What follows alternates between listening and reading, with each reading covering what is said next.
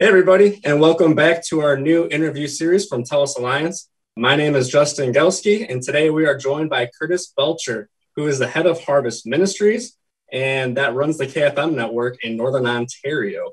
Hey, Curtis, thank you for joining us today. Hey, so great to be with you. Thanks for the opportunity. Yeah, absolutely. To get us started off today, why don't you tell us, a little bit about yourself, your role at Harvest Ministries, and your work there for the KFM Network. Well, about 25 years ago, we applied for a license to operate a Christian radio station here in Northern Ontario. We were actually the sixth license application to go through our government process, and we were awarded that license back in 1997, and we began a journey that we never dreamed would take us to where we are today. We thought one little station here in the north would be great, but now we see ourselves operating a series of 13 radio stations, pretty soon 14 actually, and it's been an incredible journey. So recently, you guys have decided to implement our new Telos Alliance Axia iQs. And for those who don't already know, iQs is Telos Alliance's new software mixing console, which is controlled by a full HTML5 interface.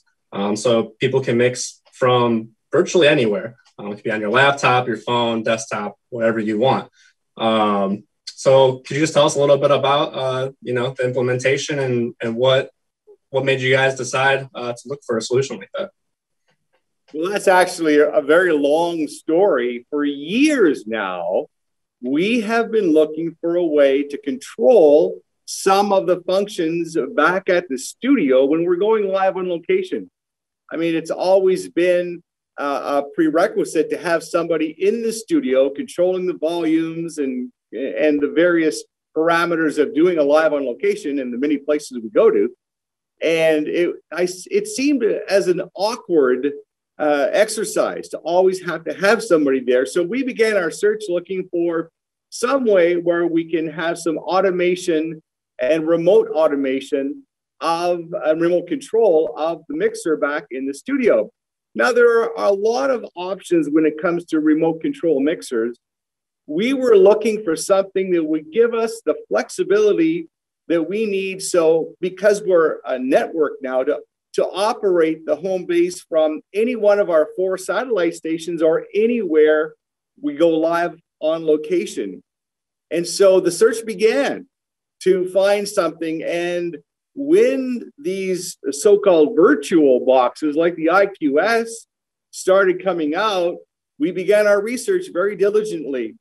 And we researched 3 different options that were presented to us. At the end of the day, the Axia iQs came out head and shoulders above the others. In terms of the flexibility it afforded us as an individual station and as a network as well. So we purchased that iQs and went through all the wonderful process of getting it installed, up and running.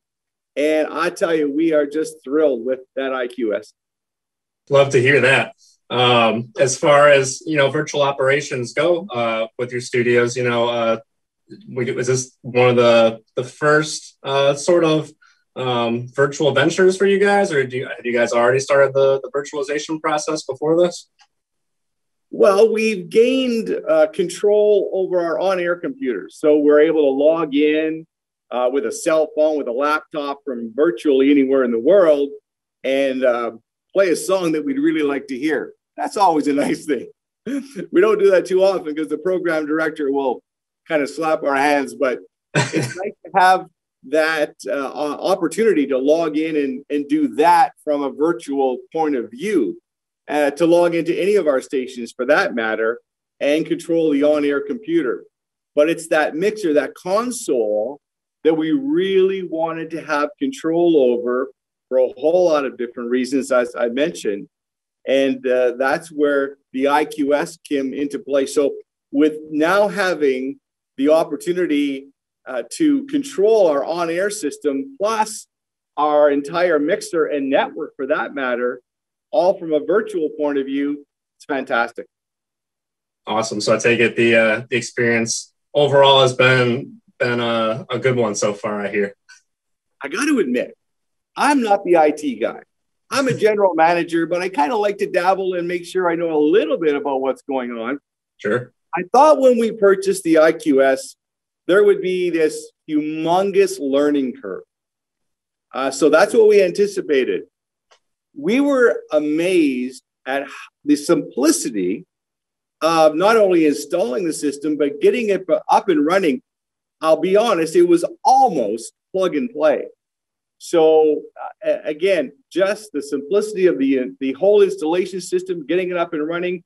We actually implemented the whole system about a month ahead of schedule because we had given ourselves a lot of time to go through that, what is quite often a big learning curve, which was actually kind of a foothill. It was easy to get up, and it was nice to be on top at a very fast pace. So it was a great experience. I love to hear that as well. It's one of the things we always strive for is, making the experience as smooth and easy as possible. And you want something that you don't have to take a ton of time to learn or understand. So I love to hear that it went that smoothly for you and ahead of schedule, which is something that's a term you rarely hear, going ahead of schedule. So I guess now that you've had some time to deal with it, are there any certain features that are popping out to you that you've particularly loved so far? Actually, it's the simplicity of the whole system that I love the most. I mean, we go from a great big huge console, and my arms can reach wider than this screen permits, but it's a big console. It was nice, but it was really big. The wiring that went into our and we had a digital console, a very nice one, had it for about 10 years. But the wiring, which I did personally, involved those Bell VIX blocks of 25 pairs of wires in each one. We had 6 of them. So imagine how many wires I had to prepare to get into the console and to get everything wired properly. Oh, yeah. Along comes iQs and these things called X nodes. For those that are familiar with Telos, you know what they are. For those that aren't, there are these really cute little boxes that come with RJ45 cables, and that's your entire wiring. So now, instead of having about 180 wires go up into our main studio, I have one Cat8 cable, one cable that goes to the studio, and what that does, it goes to a touch screen.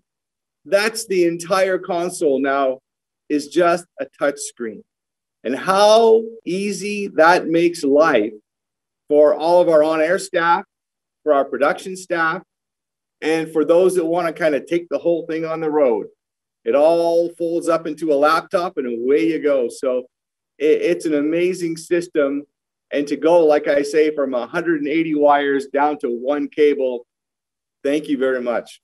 So is this decision to implement Axia iQs, does this have any further implications for you guys for any further virtualization in the future? Do you guys have any next steps you're looking to take, or just taking it one step at a time here? We are planning right now to have this system available in all of our stations. We have 4 main hubs out of the 13 stations, and to be able to consolidate all the mixers that we have in all of our studios and have them operate out of the iQs system.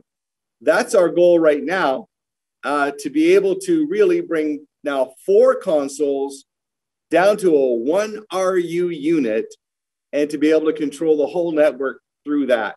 Well, that's an awesome story. Thank you so much for taking the time to visit with us today. It's great to hear that it's working well for you. Well, again, thank you for the opportunity, and please keep up the good work. I can't wait to see what you come out with next. Thank you. Take care. Bye-bye.